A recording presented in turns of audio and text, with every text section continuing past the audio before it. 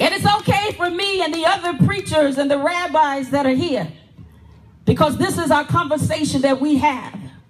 But change begins with you. That's right. Change begins with me. Change begins with you.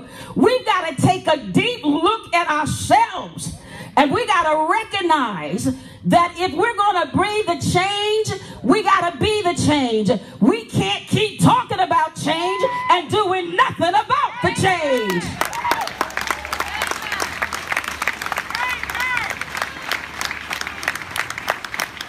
We can march, we can protest, but I understand that whenever you have action, there's got to be a reaction or a response.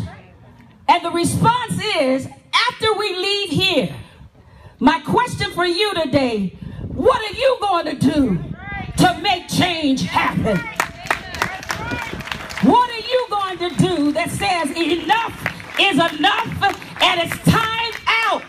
What are you going to do?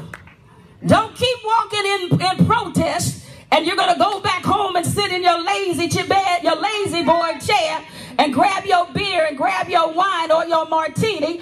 I'm asking you, what are you going to